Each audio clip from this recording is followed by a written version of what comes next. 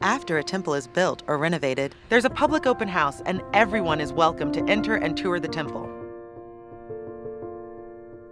Once it's dedicated, the public is still invited to enjoy the beautiful grounds, but entrance into the temple is reserved for faithful members of the Church of Jesus Christ of Latter-day Saints who wish to participate in the ceremonies. These ceremonies include learning more about God's plan for our happiness and making solemn promises to follow Jesus. It's important that all who enter the temple are ready to make those vows. We consider temples to be the most sacred places on earth. Keep in mind, temples are different than our neighborhood meeting houses.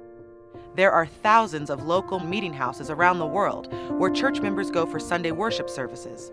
These buildings are also gathering places for various weekday activities and events. All visitors are welcome inside these meeting houses and are invited to worship with us.